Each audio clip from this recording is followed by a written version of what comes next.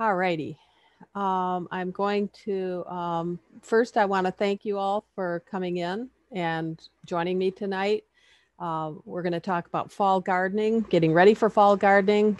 I know it seems like it's just the middle, just summer has just begun, really, but we have to start thinking ahead. So I'm going to go ahead and share my screen to get the, um,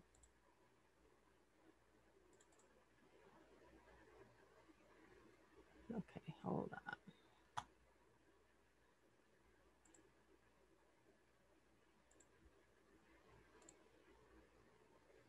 All righty.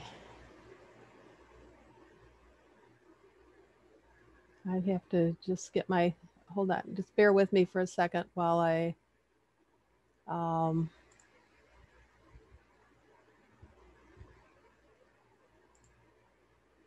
oops, I didn't want to do that.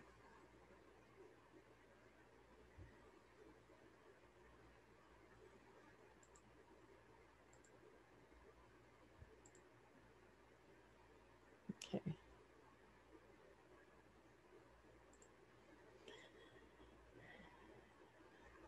Okay, I've kind of lost my,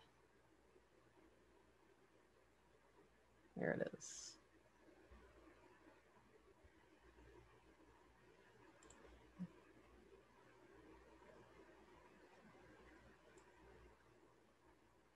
And get my chat going here. All right. All right. There we go. Okay, looking ahead to fall gardening. Okay, what are some of the advantages of fall gardens? It's often better than spring planting for a lot of crops, including cool weather crops. They mature when they mature in cool weather. Their flavor is milder and sweeter. Sometimes crops like anywhere from turnips and mustard and things like that are the flavor can get really strong if they're as that go into summer, and you avoid that with planting them for fall harvest. Uh, Bugs are usually less of a problem. I say usually because sometimes bugs are pretty invasive, and they persevere throughout the fall. But usually, a lot of them, as we head toward fall, are starting to think about laying, burrowing in and overwintering, and not so much in the eating and breeding side of things. So as we get cooler weather, bugs slow down. Uh, you can expand the harvest from your garden. If you typically plant your garden in the spring or early summer after Memorial Day, you can get almost a whole different harvest in the fall, when a lot of people have just given up on gardening. Um, More rain, uh, that's typically what we have in the fall, not necessarily, and nothing is a given anymore. So you have less watering usually required. Um, it's more pleasant to work outside when it's not so darn hot. That's one of the benefits, and it's also what makes the plants less stressed. Um, a lot of people go on vacations during the summer. They're home more in the fall, so they can tend to their gardens a little better. And the last one is actually not the least, because this is my big one. If you missed the spring planting season for whatever, people have family emergencies, they go away, they are so busy they just can't get to it, or they can't plant the garden they really wanted to plant. You get a whole new opportunity putting in a fall garden. And that's important to me because I'm often super busy in the spring.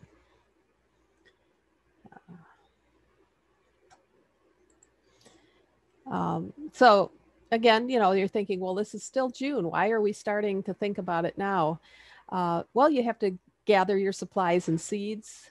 You have to think about what you're going to plant, plan the crops that you want to grow. If you're one to, keep track of things on spreadsheets and stuff, you can get all that ready.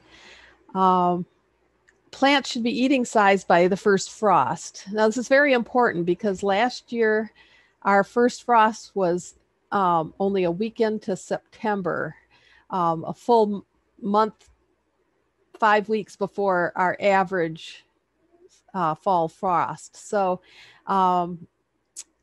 people like me who had sort of planted things thinking I was going to have a whole month more for them to grow before the frost hit were kind of caught, you know, with little tiny plants in the garden. And once they've frozen, they don't usually grow that much more. So it kind of stops their growth. So you've got to count back on your calendar for if it's a 55-degree or 55-day plant, you want to make sure that you've planted it by the middle of July to get it. I'm timing everything from the beginning of September at this point, you know, a week or two into September.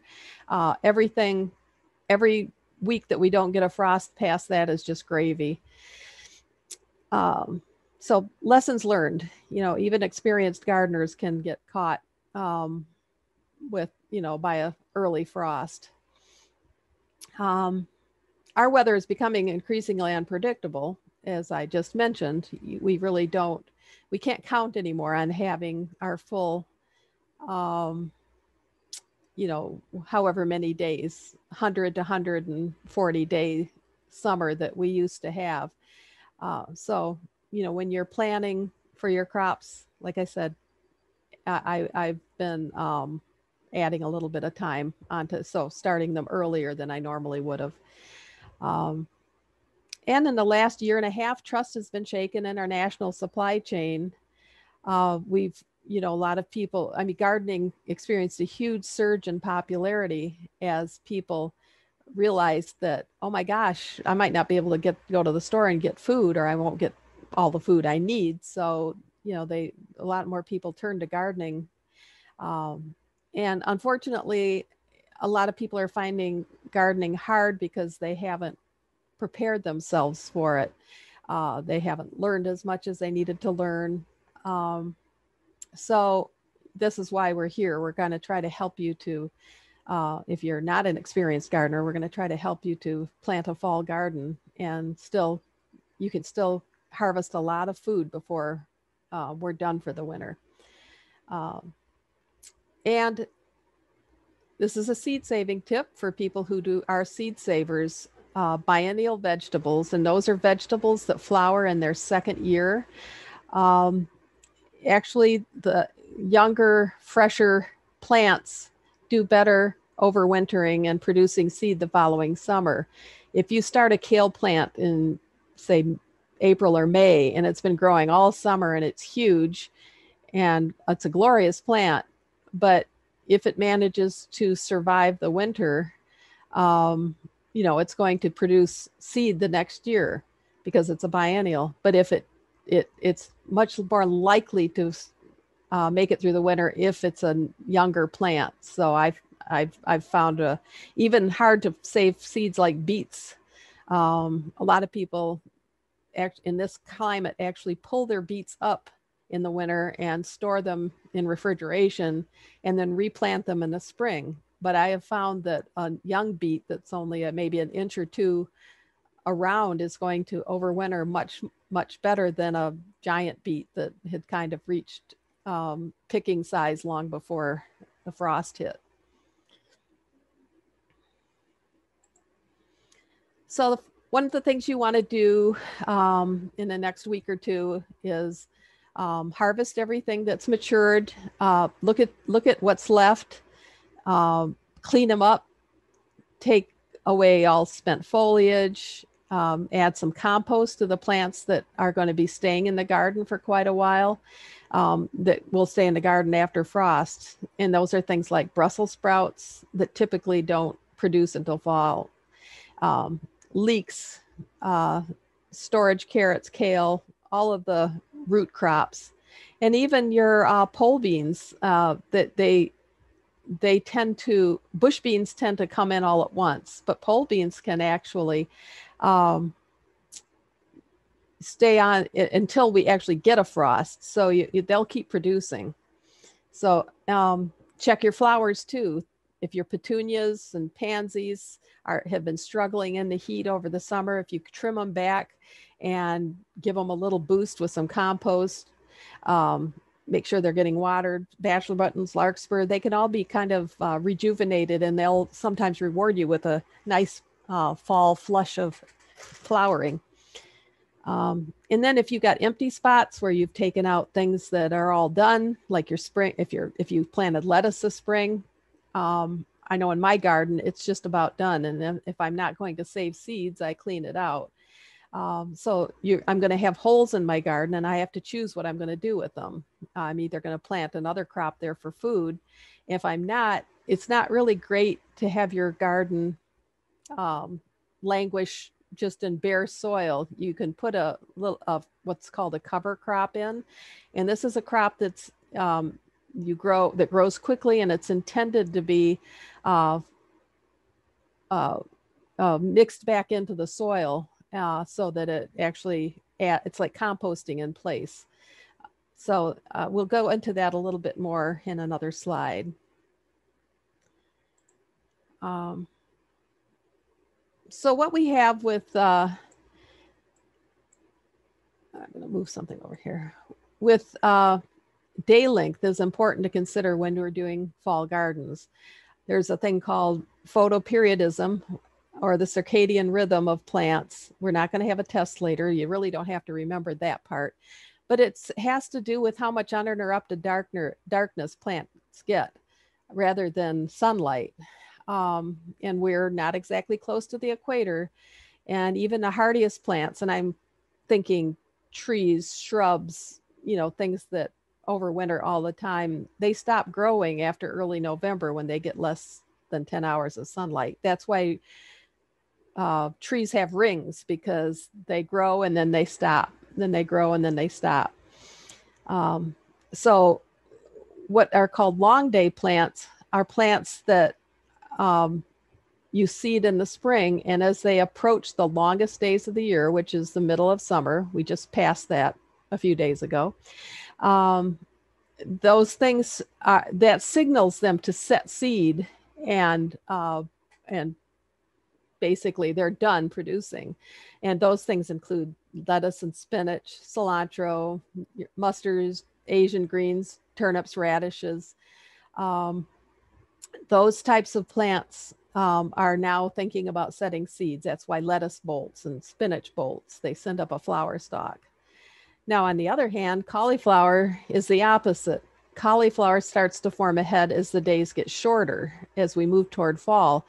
So a lot of people have better luck with cauliflower in the fall. I know a lot of people say, I've given up on cauliflower. I don't plant it anymore. It doesn't form a head. Excuse me here. I've got a,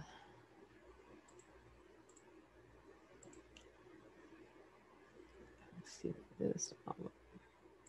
I had to admit somebody. So if you have always had trouble growing cauliflower, then try to think about starting seeds now to plant in the garden in just a few weeks, and you might have a lot better luck. Onions are another example. We tend to plant in our northern latitudes long day onions. As the day lengthens, the bulbs start to form. In the south, they don't plant. They plant short day onions because being closer to the equator, their days are shorter, or the I said that backwards. So that as they don't, it's not, the long day isn't required for them to grow. Now scallions can be grown in the fall because we don't expect them to form the bulb, and they do just fine. They're a great fall crop, and often they overwinter, and you can start eating them in early spring. There are what's called day neutral plants. They're not affected. Most of your cucurbits like squash and cucumbers, they're more, tomatoes, corn, they're more affected by how cold it is outside, and how warm it is or how cold it is, rather than how long the days are. So, Other things that you might be familiar with that are short day plants are like mums. That's why mums are always popular to put in the fall, because they start to flower as as the days get shorter. Same with Christmas cactuses, poinsettias. Those are plants that are traditionally grown in the fall and winter, because the shorter days actually cause them to start thinking about blooming and growing. So just a little bit of background there. Now in Michigan, as I mentioned before, our average first frost date is October 7th through 14th.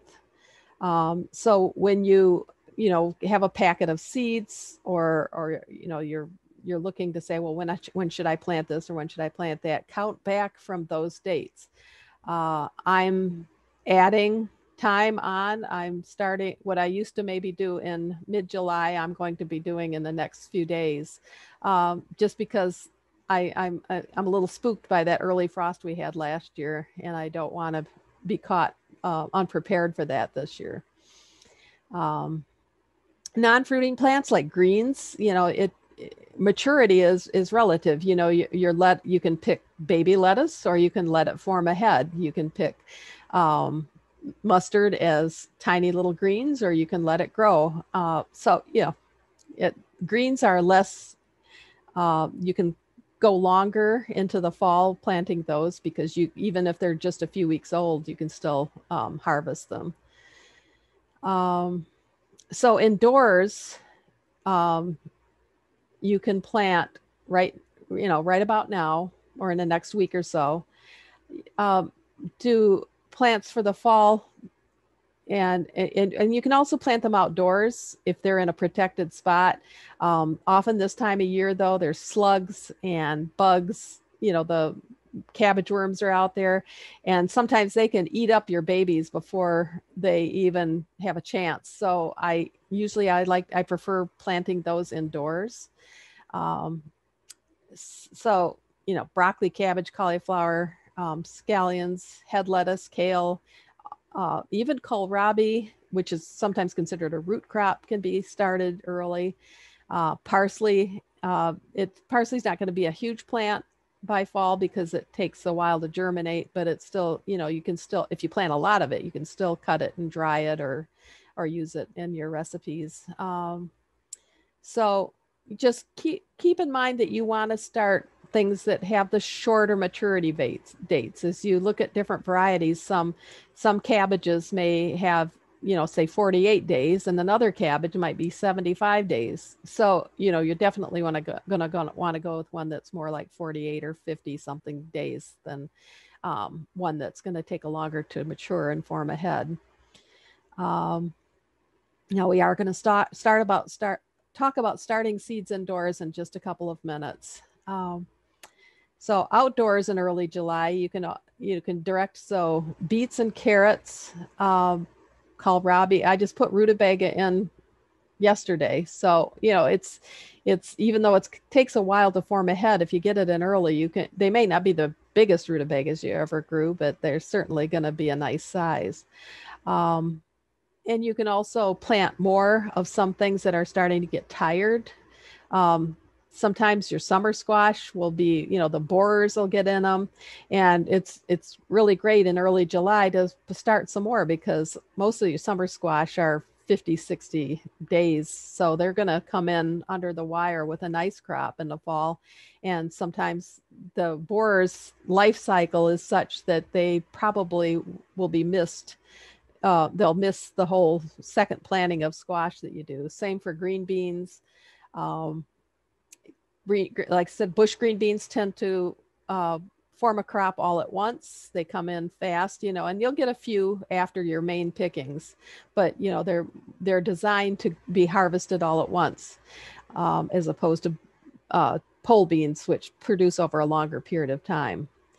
So bush green beans, we've got time to put those in. You can plant some scallions. One of the herbs is dill. Dill will still come up and grow. Always checking to get the shortest maturity dates. In early August, you still have time to direct sow almost every green. in quick growing roots like radishes and baby turnips. Beets and carrots and daikon radishes tend to have a little bit longer growing period, but I put them there because it can still be done. You may have to employ some kind of a protection for them if you do get a really early frost, or you can also, like I said, make sure you get the earliest maturing types. Some carrots are better. They say they're best planted in the fall. They just tend to do better. Daikon radishes, if you're not familiar, are as opposed to the little, what we most commonly associate radishes to be, the little round red ones.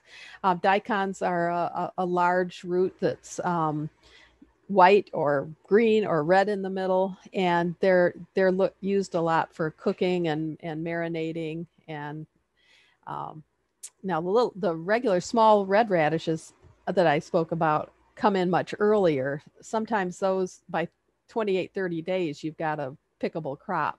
So you can still definitely get those in. There's some fast growing turnips. And if you don't think you like turnips, try a fall grown turnip, because it might change your mind completely about them. They're great cubed, and you can cube them and put them in the oven, or even just half them if they're small, and roast them. They're heavenly. So a little plug for the often misunderstood turnip. Also in September and October, here, if you are planting garlic, that is the time. Somebody in the comments is asking if you can plant them sooner than in September and October. Let me pull this out so I can see. I think if the bags of garlic bulbs that are sprouting, Chris, if they are the soft neck garlic that you often find in the grocery store, they probably won't overwinter well here. If they're hard neck garlic, and hard neck can be, it's a hard neck if it's got a central stem coming out of the middle that's kind of hard, and they usually have fewer cloves but bigger cloves. So you can always experiment though, and put in your garlic. If you have some sprouted that you bought at the store, if you bought them at the store, they're probably not hard necked, but that's not for sure. If you bought them at a farmer's market, a local farmer's market, then possibly they could be a hard neck garlic. But definitely check into that before you plant them, because hard neck garlics are much more hardy and better for the north. So I'm kind of going to go over again some of the candidates. These are, like I said, there's two types. There's things that are frost hardy that will grow on into the winter, and then there's short season warm crops, which we'll cover in the next slide. So I don't really think I need to restate all of these, except for I didn't really cover herbs. Cilantro is one that does not like hot weather. So if you planted cilantro this spring, it's probably, went to seed. So fall's a great time to start cilantro again and let it mature in the cool weather. Parsley, as I mentioned before, if you want to start parsley, plant a lot of it and let it, it's not going to get as big as the parsley you plant in the spring. But one thing about parsley is it will overwinter and come back and form seed the next year. Now, if you're not interested in saving seed, you can plant those early. It'll come up really early and you can start using it right away. If you're interested in saving it for seed, just let it go to seed and it'll reward you with parsley seed. Parsley is one of the crops that it's better to have fresher seed. So, you can always save your parsley seed for the next year. Short season peas like cabbages and other things, some are shorter than others. So make sure what there's snap peas, which are kind of like a green bean. You eat the shell and all. And then there's shelling peas, which are or they're sometimes called English peas, where you take the peas out of the shell because the shell is hard, or snow peas, which are the flat ones that you pick before the pea starts to form in the pod. And so all of those things, there are short season varieties that you can plant and get going. One of the problems with peas and some of the other cool weather crops is that um, don't um, they don't germinate well in the heat. So you can take the pea seeds and put them between some damp paper towels for a couple of days, or soak them ahead of time and then put them into the paper towels until they just start to form a little, I guess you could say, I call it a little snout. It looks like a little nose starts to appear out of them, and then plant them. And that might increase your heart, or your success with your pea seeds, is by pre-sprouting them before you put them in the ground. We talked about garlic. Calendula is another flower. It's a kind of a daisy-like flower. Usually comes in shades of orange and yellow, but you're finding more reds and stuff as people kind of play around with their genetics a little bit. Calendula does love to be cool weather, so planting, you can plant it in early spring, much earlier than most flowers. It kind of peters out during the summer, and then you can plant a fresh batch for fall.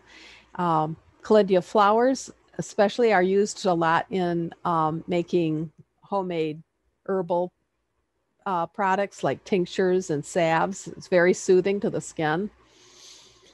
Potatoes, you can experiment with them. If you dug up your seed potatoes in the spring, and you have some little ones that are maybe an inch and a half, less than a golf ball size, that you saved, you can always plant those in the fall and mulch them, and you get some very early potatoes the next spring. This is assuming that your winter isn't super, super damp, and there's not a lot of water, standing in your garden. Seed potatoes do not like to grow in very, very wet conditions. So it's an experiment. If you have them and you're just going to throw them away or not use them, then go ahead and try to plant them and mark everything for the next year, because it's really easy to forget what you've planted. Especially if you've waited a whole winter to harvest them.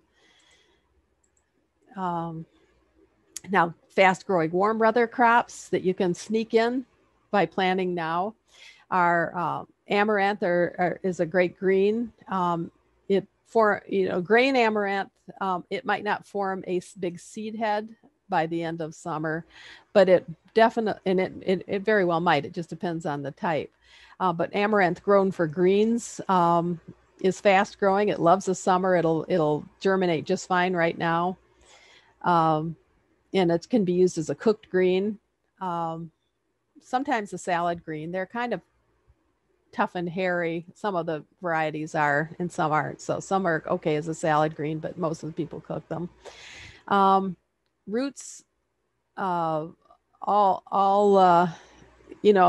say warm weather crop, but the one thing that's different about beets and carrots, especially, and scallions, is they can be grown all summer long. You can start them and succession sow them. You can start them early spring, even as early as middle of April, if conditions are right.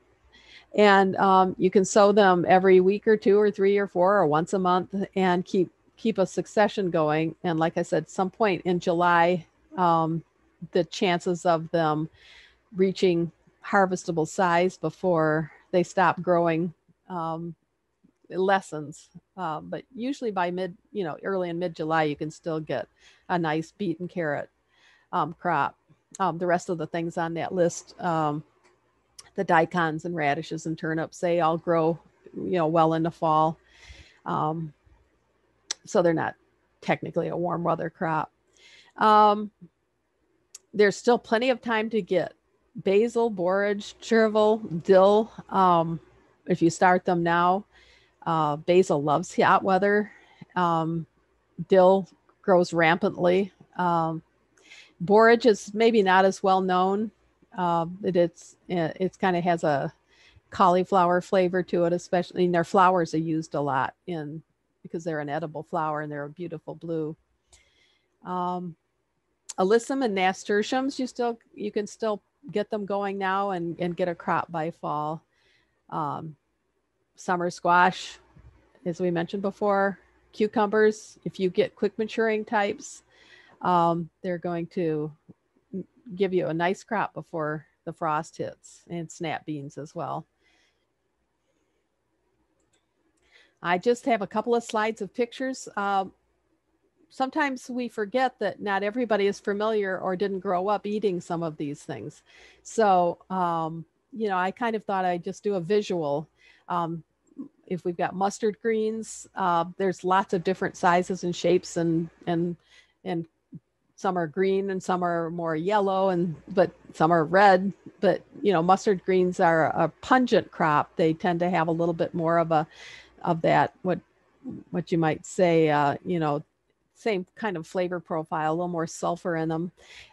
So people who don't think they like mustard greens often will like a fall grown mustard because they're not as strong flavored. Another thing some people aren't familiar with are kohlrabi. They're kind of like a little UFO that grows in your garden. They're kind of halfway between a root crop and a above ground crop because their tuber or bulb is actually right on top of the soil. They don't grow down into the soil. They have kind of a cabbagey flavor. So they're and I guess most of my life I had them. I just chopped them up and put them in salads, either grated them or cubed them and put them in salads or sliced them.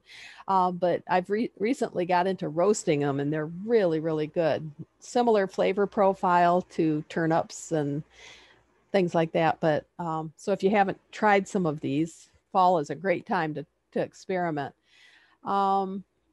Daikon radish. The picture here shows kind of a round one, but some of them are very long, tapered like a carrot, only sometimes much larger than a carrot. Yes, borage flowers do taste cucumbery. And the cucumber, she also mentions kohlrabi.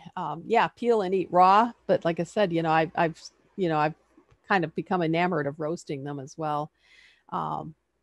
So let's see, most of these are pretty familiar to people.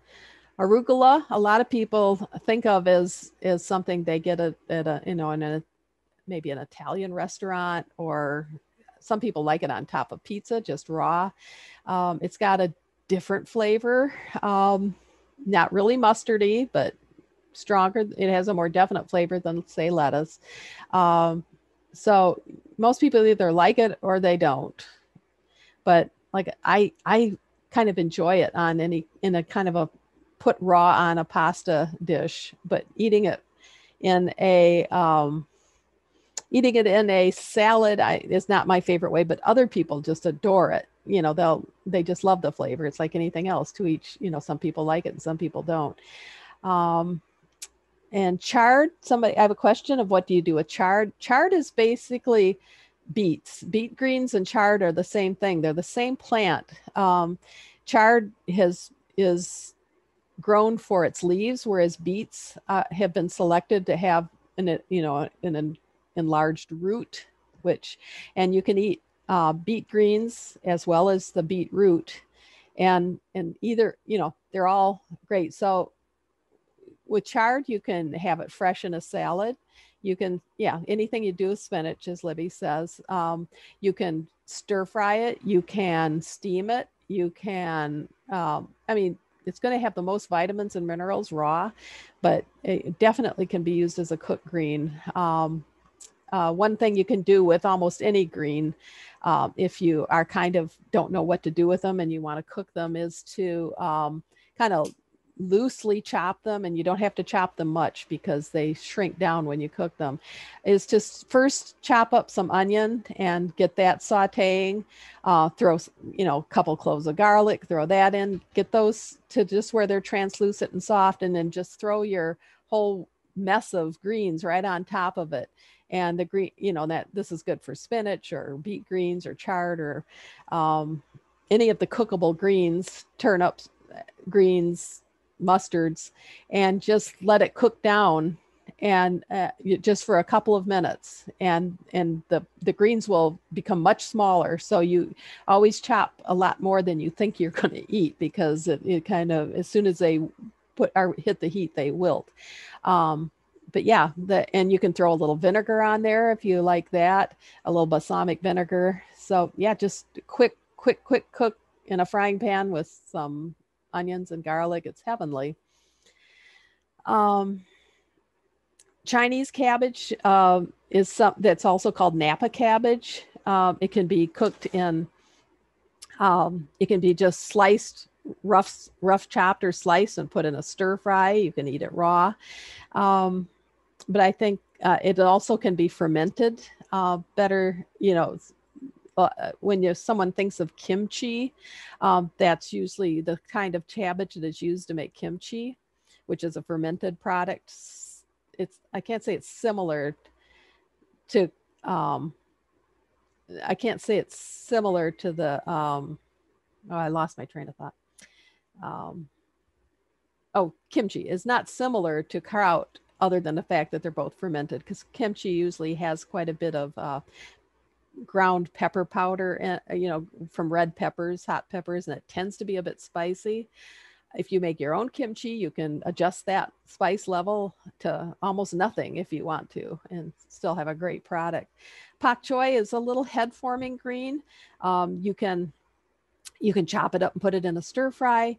You can, when they're babies, you can just slice them in half whole and put them under the broiler. With it, maybe coat them in oil, a little bit of oil before you cook them. So they're great roasted. Endive is a little bit more of a it grows very similar to lettuce, and again in the fall it's going to be a little bit milder.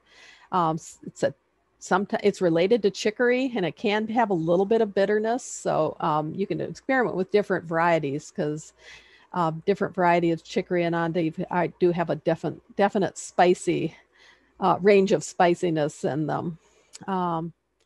And then cabbage, cauliflower, broccoli, most of us are pretty familiar with those. Back to the garlic. This is a picture of hardneck garlic.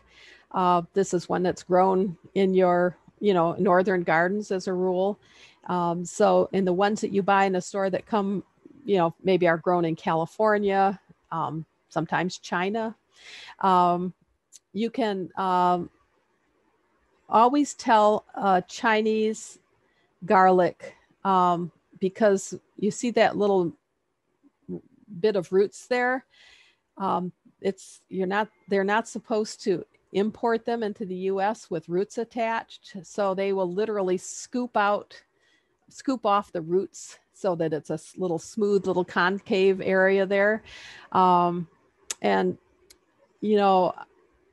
some people feel that, they just want to grow American produced produce for whatever reason. Some people worry about the pollution in China. So, I'm not making a statement either way, but it is, if you find hardneck or garlic of any kind with the root still attached, you can be pretty sure that they were grown in the USA. The picture to the left is called, the common name is Egyptian walking onions. They're one of a group of top set onions where they actually grow a cluster of little bulbs at the top of the, instead of a seed head, they grow the little bulbs. As the bulbs grow, the weight bends it down and to the ground, and then the bulbs root into the ground, and they literally can move around that way. So they call them walking onions. They're not, you don't have to worry about them taking over or becoming invasive, because they don't move that fast, just one clump a year, so to speak. And so they're easy to dig up and share with others. You can share the little top sets with others. I usually have more than I need and bring them in here to the library. So you can always check in the fall or early spring and see if we have them in the seed library. But these are all things that you can plant in the fall. Starting seeds indoors is pretty much the same as starting seeds at any other time. But if you're new to seed starting, I have a one slide little, thing here to kind of, get you going on it. Because a lot of the crops that like cool weather don't want to germinate well outside, or like I said, the bugs and critters can, they're always waiting for a nice little seed or nice little start to come up from the seed so that they can eat it or defile it in some ways. So you can start a lot of your seeds indoors just to get them going. So you can use a variety of seed starting mechanisms, be little pots. You can, I got a picture here where people are using all kinds of things. They're using deli containers and a little sterilite box. You do need to have drainage though. So if you're going to use something like a cat litter box or a little shoe box or something, you do need to drill holes in the bottom so that they will drain. Your seedlings are at the right consistency for moisture. If I've heard it described a couple of ways, but one I kind of like is if it's like the consistency of a chocolate cake or a cake, it's moist, but it's not wet. And so you want to keep them moist, but not soggy, because the little seeds can just drown if it's too much water. Adequate light is super important. If you don't have a really bright window, you want to use fluorescent or LED lights. And on the picture on the bottom left, you can see how stretched out those little seedlings are, how long they are. That's not going to make a good plant. The lights should be just a couple of inches away from the top. They should never have had to stretch for that light. It looks like in that picture that they kept the light up because of that dome. You're just better off growing things that are similarly sized, so you don't have to put the light up so high. The middle slide is much more what you want to see. You want to see nice compact growth, not stretching. And they're not going to be in there all that long. You're not waiting for frost free like you are in the spring. You're as soon as they get to be a decent size, you can plant them. On the far right, it's just a nice little lettuce plant that's ready to plant outside. It's got a few true leaves, and so it's ready to go. When you put your plants outside, protect them. If they've been under lights, or in a window with some glass between them, they're not going to be used to sun and wind. So, you're going to have to, the best thing to do is start taking them outdoors for a few days in their containers and bring them in if the weather threatens, and kind of get them what it's called hardened off. So get them used to being outside. Wind and full sun can be really hard on a tender little seedling. If you have any other questions, I think on our LTPL Grows site, we have a previous program on seed starting that is loaded up there. It's just the PowerPoint. It might just be the PowerPoint, or it might be the full program. I don't remember, but you can kind of get a little review on seed starting. We also have tons of books in the library on all these subjects. So please come in and see me, and I can send you home with some information if you need it. So caring for a fall garden isn't much different than in the spring. You've got to weed and prepare the soil, get it ready for your planting. Sometimes if you've been growing other crops and you have access to it, adding some compost to it would kind of, re-nourish the soil. There's a lot of other things you can put in too that are great for, some, a lot of people are concerned with remineralization of the soil, um, adding more of trace minerals that you don't usually find in a standard fertilizer. So, if you want to get into reading about that, there's lots of, everything from rock phosphate to different forms of calcium to add to your soil to strengthen your plants. Keep your newly planted seeds and transplant watered and protected. As I was mentioning before, you've got to, there's all kinds of critters out there that would like, once they get to a certain size, they're a little bit more sturdy. So if something chomps a leaf, they haven't chomped the whole plant. They've just chomped one leaf. Keep in mind that, we can still get some super hot weather in July and August and even September. So, if they look like they're stressed, there's, we're going to go over a couple of strategies, but, putting a little shade over them at the hottest part of the day.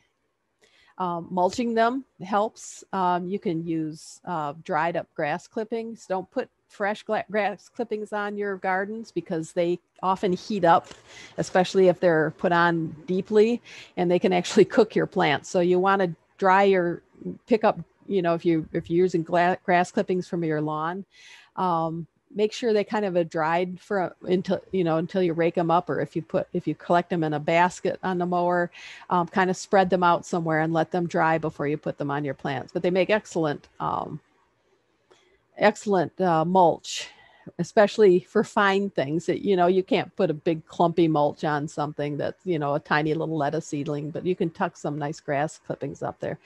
The one caveat I say is if you have a treated lawn, don't use your clippings. If you use ChemLawn or something like that, the products that they use on the lawn to keep broadleaf weeds from growing will also kill your plants. So you just use, if you have a lawn like mine that's basically feral, then you can go ahead and use your grass clippings. So let's see. And again, make sure they're watered if it's a dry day, and keep them growing.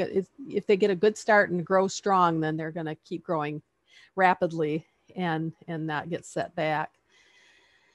Now there's different kinds of crops. Even the hardy ones can take various degrees of winter, I guess, and fall.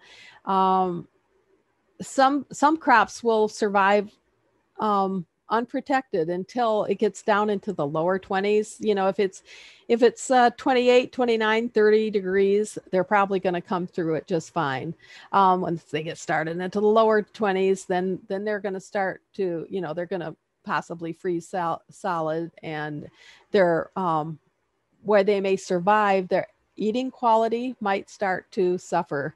And so most of the ones on this list will survive a light to moderate frost. I have potatoes on there.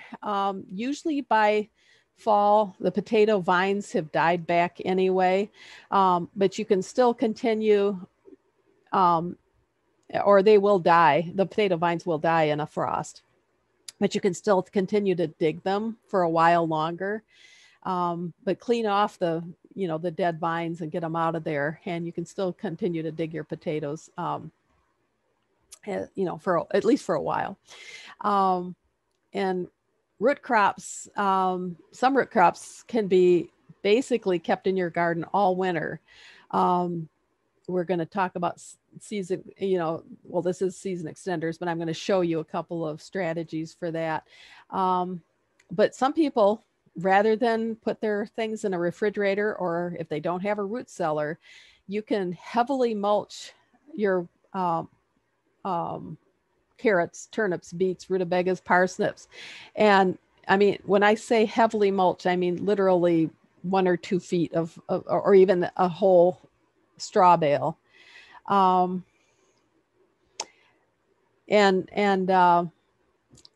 Then if winter is here, you have to cover it with a tarp. That's basically so that, to keep snow off of the so you don't have to dig through so much snow to get to your plants.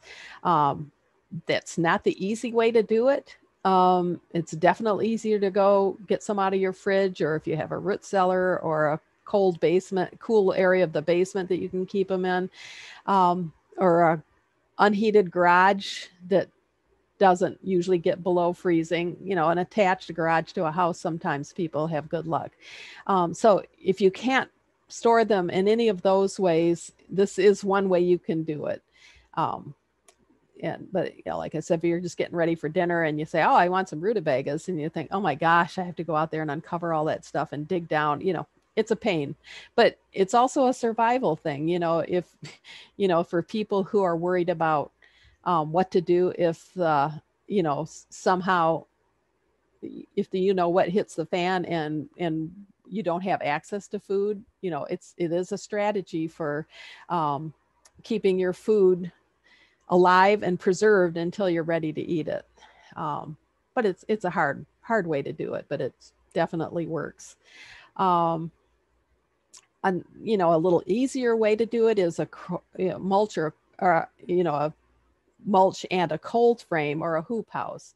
And many of these, and I always put possibly potatoes there because the quality of potatoes, they may survive and grow the next year, but how great they will keep in the ground varies from potato to potato. And I honestly don't know if you have better luck with russets as opposed to, waxy tomatoes, like an early potato. I mean, and so it's something you can experiment with. And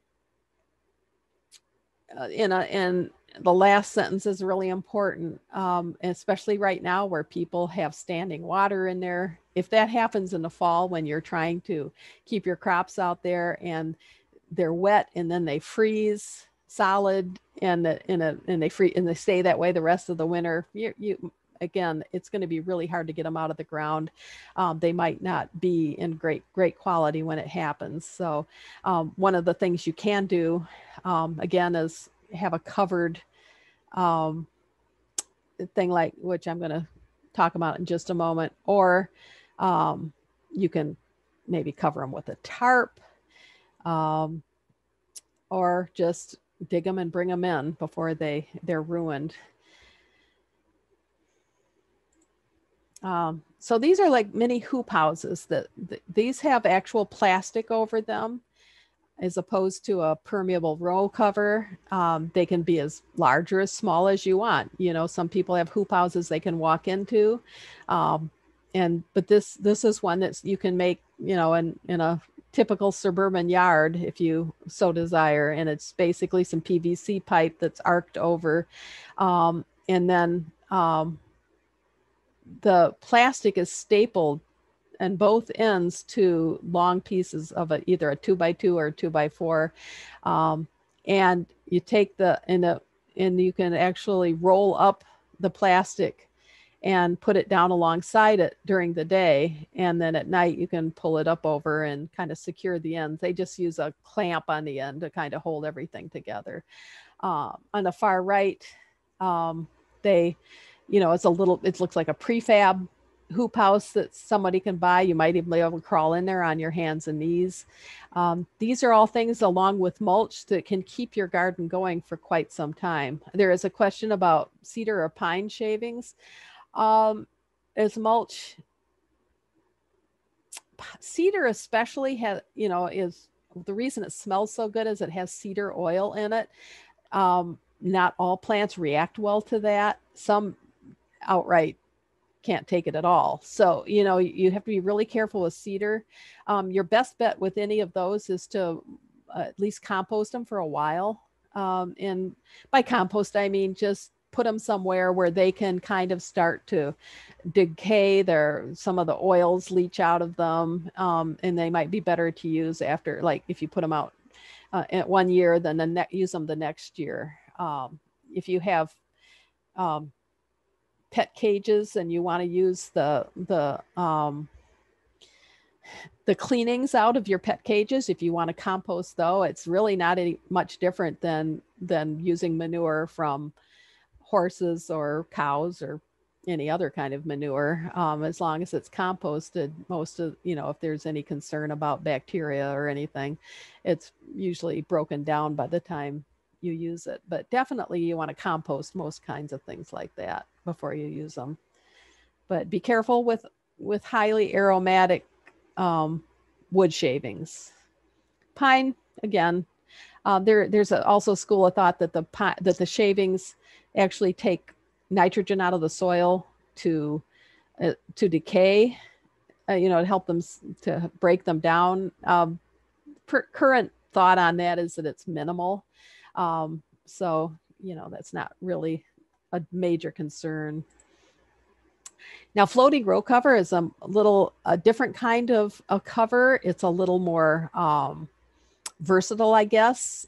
And one thing I wanted to mention about the plastic covering is make sure that you do pull it off during the day, especially if it's a sunny day, because you can even a little bit of sun, even if it's a 30-degree day, the sun can create in a plastic little hoop house, it's so hot that it can kill your plants. It's the greenhouse effect, I guess.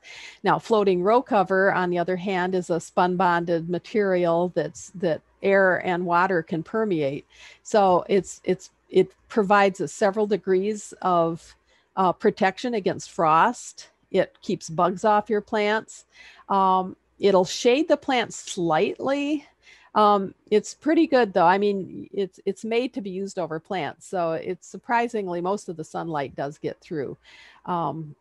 So, it's protection against the frost for some of these things like lettuce and stuff that don't need as much protection, but you want to keep it in good condition as long as you can. So these little hoop houses, it's probably the same way as you use it's lighter, it's easier to handle than plastic. So instead of having to roll it off and put it over, you can just kind of drape it over the little hoops, and you can fold it up during the day or leave it hanging somewhere so it can dry out if you want to take it completely off. But the glory of it is you don't have to take it completely off. You can just leave it on, and it won't heat up in there and kill your plants like plastic will.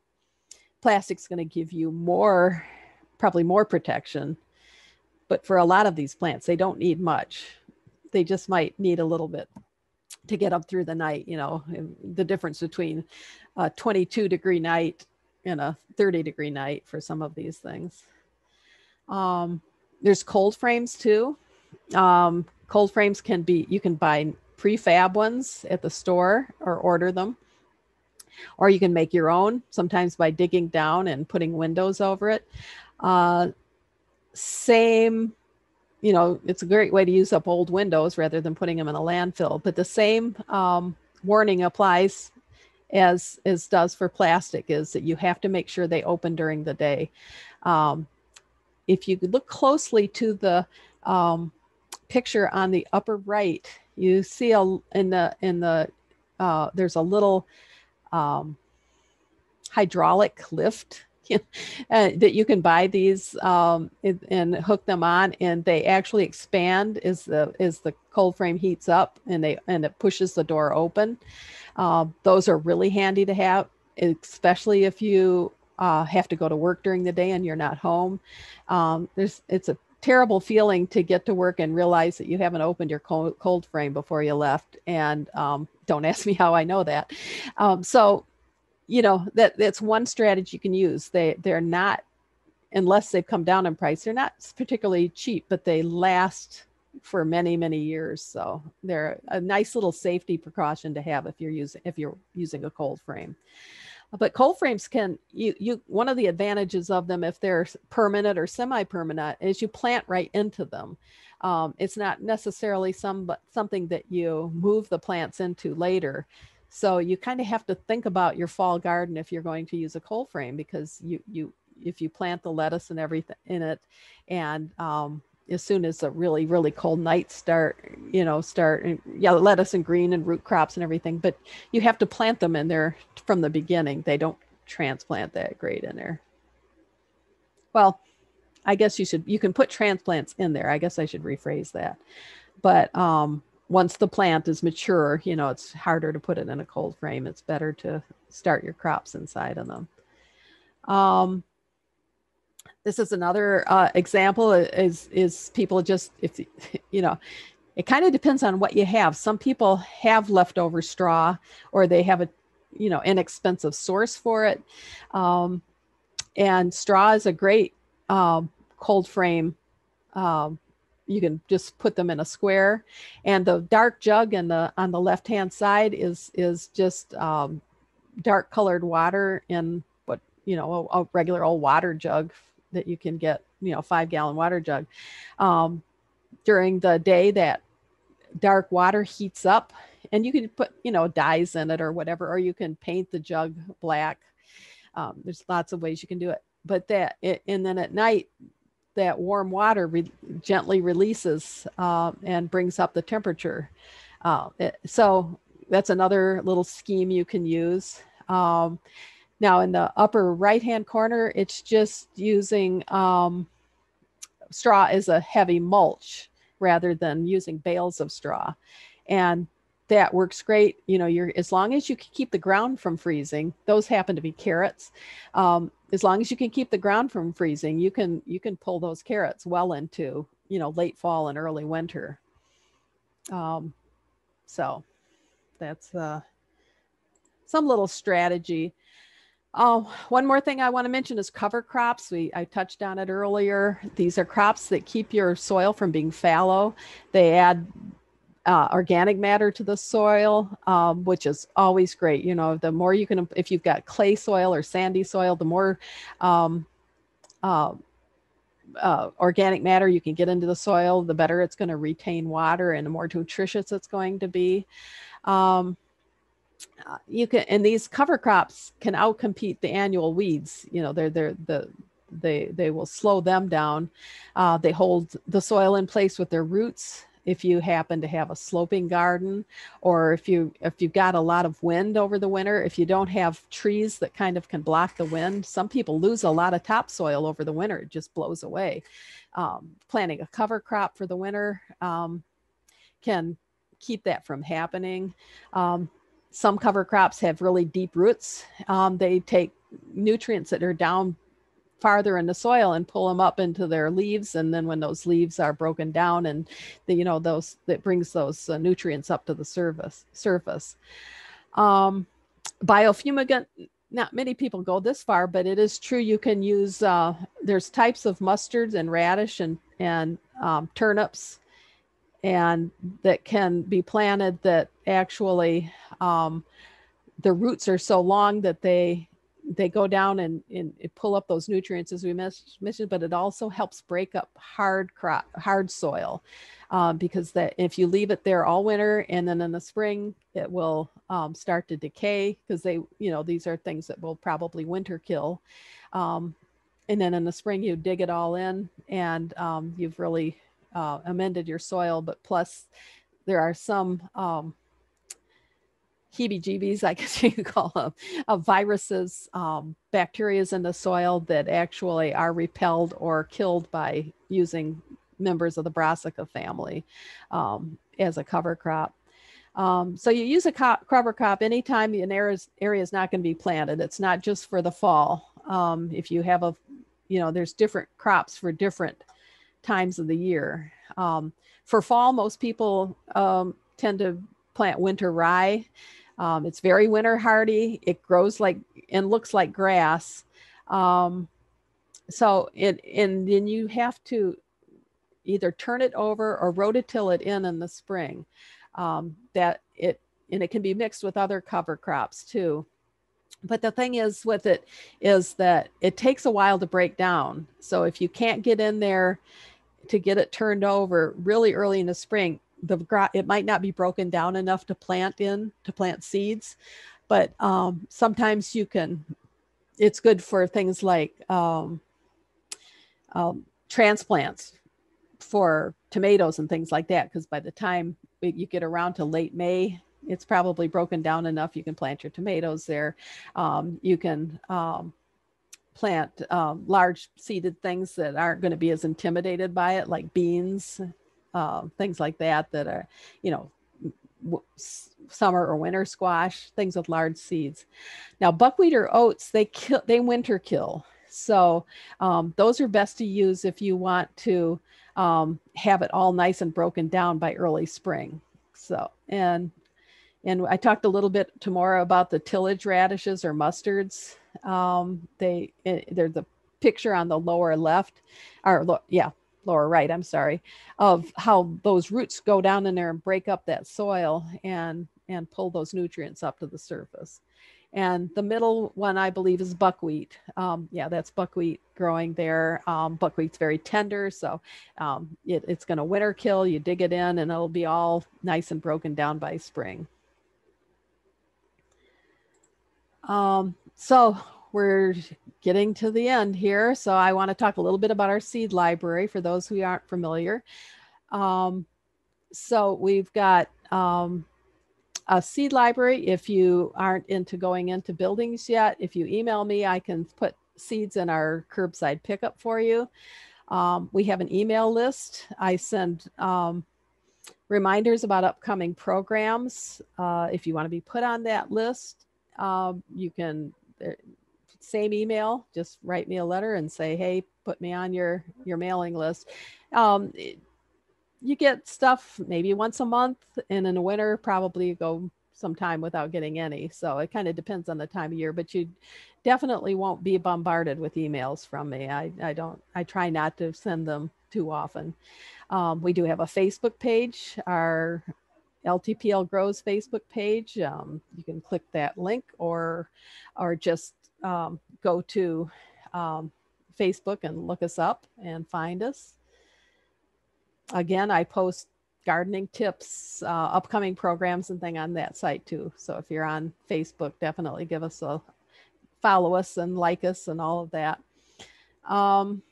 Most of these seeds, again, that's subject to a limited supply, but most of these things are in the seed library right now. These are all different kinds of, most of these are plants that are going, if you plant them now or soon, they're going to come in just fine. Or we've got a lot of winter hardy plants in there. One thing I wanted to mention was the mustard green and snow. They call it that because it sometimes stays green all winter and definitely starts coming up again in the spring really early. So that's those were donated by a seed saving group that is really trying to get more unusual, or I shouldn't say unusual because there's nothing unusual about mustard, but not a lot of people are familiar with it. So get you to try these. So again, you can come in and take a look. If I'm here, I'm usually here on Monday evening, Tuesday, Wednesday, Thursday, most days. You can always give a email and find, make sure I'm going to be here. I'm happy to walk you through the seed library and the seeds and help you out with your choices. We also are part of the Michigan Seed Library Network. It's a kind of an umbrella group for seed libraries in the state of Michigan. We have every year, starting this year, is our One Seat, One State initiative.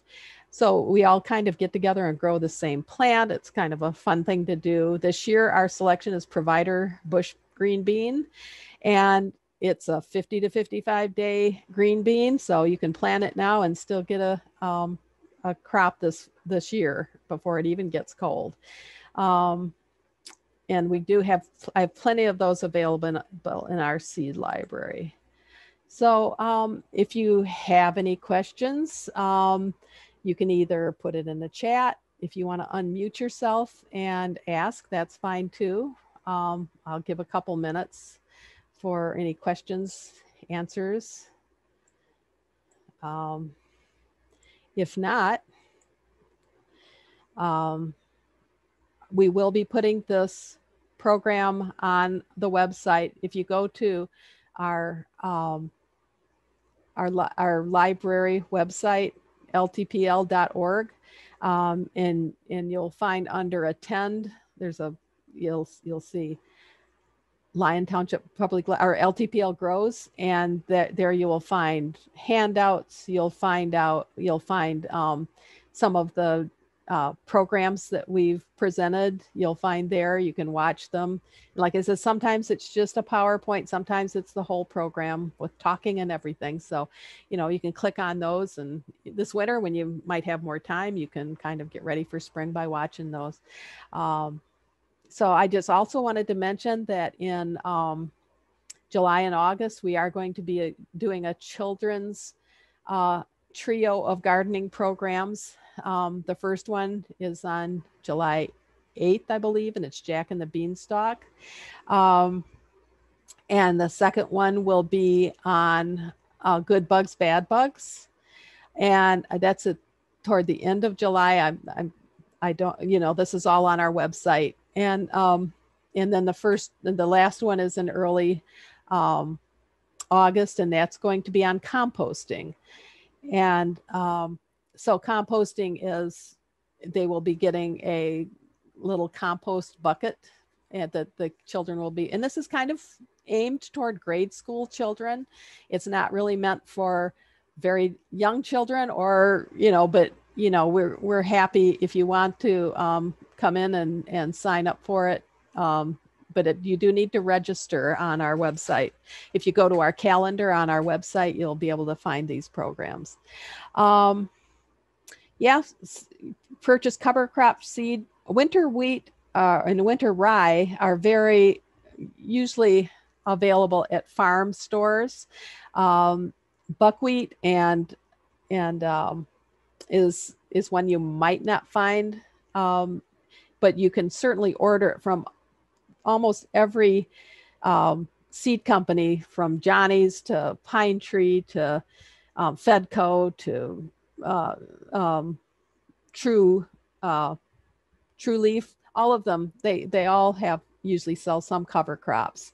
Of course, you have to pay shipping, but and the more you buy, the less expensive it is. So it's always a great thing to go in on with a friend too, because the more you in. But yeah, some of the local feed stores will carry these things, and sometimes they want you to buy a whole bag of it, and some of them will break it up into smaller portions for the home gardeners. Well, I'm not seeing any more questions, so I think we're going to end it here. And again, if you think of something later, feel free to email me, pquackenbush@ltpl.org, or give a call. And if I'm here, I'll certainly happy to talk to you by phone. You can just look up on the library website for various ways to get a hold of us. So thank you very much for attending. I'm look forward to seeing you at the next gardening program. We have a couple ideas other than the children's programs. We don't have anything planned, but definitely hope to see you soon. And for all the thank yous, you're welcome. I'm glad to have you with us.